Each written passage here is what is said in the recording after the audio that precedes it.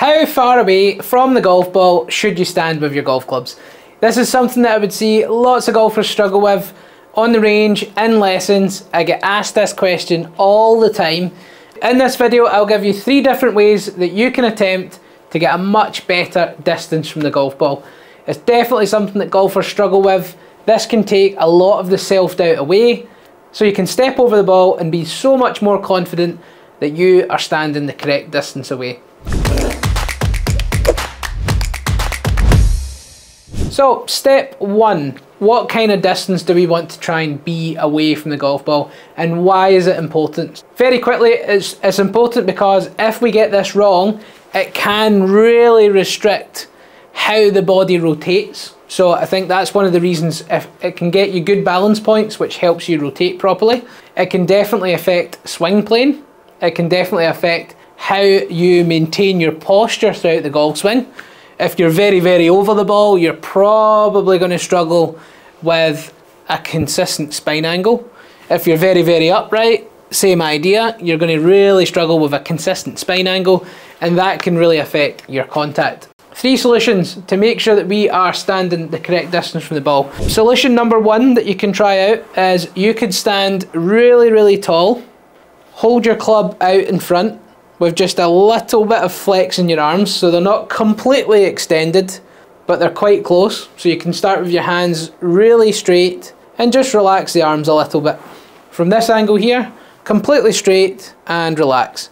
From there, you just want a slight amount of knee bend, hinge forward from the waist until the club hits the floor, and that is that natural distance from the golf ball. From there, you can shuffle in, and you know that you're a good distance away from the ball.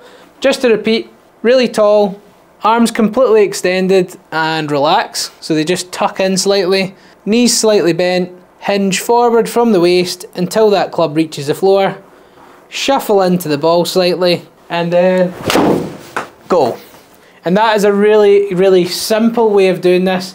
It works for all golf clubs, so you can try that from driver all the way down to your lob wedge and give that a try. So I would highly recommend that. This drill even works for your putter. The only difference being is you would pull your elbows slightly closer to your rib cage. So there, pull them in slightly more before hinging over from the waist. And what you would notice is you would be more over the golf ball with your putter than any other club in the bag. So really simple drill that you can try out if you're not sure how far away to stand. Drill number 2. This one is also super simple. What you essentially want to do is you want to set up as you currently do, and what you would find is if you were quite far away from the ball, so that would be quite far away here, if we were to take our right hand off the grip and let the arm hang, the hand is inside the grip. So the hand wants to fall this way, which tells us that we're too far away from the ball. Likewise in reverse, if we were very close to the ball and standing really close, if we take our right hand off the club, it wants to move forwards in order to hang underneath the shoulder. So that would tell us that we're too close. If we're standing a good distance from the ball, if we took our hand off the grip and just let the arm hang, it is in line with the grip. So from this angle, too far away, the hand wants to fall backwards towards you in order to hang under the shoulder. Standing too close, let the hand come off, it wants to move forward to hang underneath the shoulder. And if it's spot on, then it would just hang just beside the grip.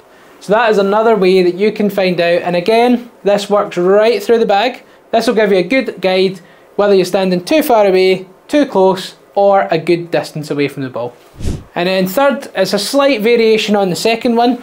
So essentially what you can do is you could start with the posture. So you could go your feet shoulder width apart, just let your club rest on your leg and do your posture first. So what you can do is you can set up, have a slight amount of knee flex, hinge forward from the waist, and let the arms hang naturally under the shoulders. So they're just hanging.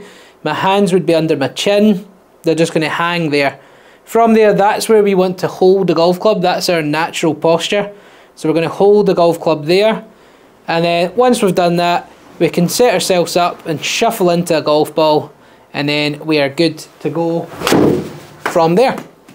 So there's 3 really simple ways of getting the correct distance from the ball. Something to consider that's always worth doing when you're doing this. I would recommend that you also do this whilst practicing with face tape or some strike spray on the golf club, just so you're getting good feedback of which part of the club face that you are hitting. So 3 ways to get the correct distance from the ball.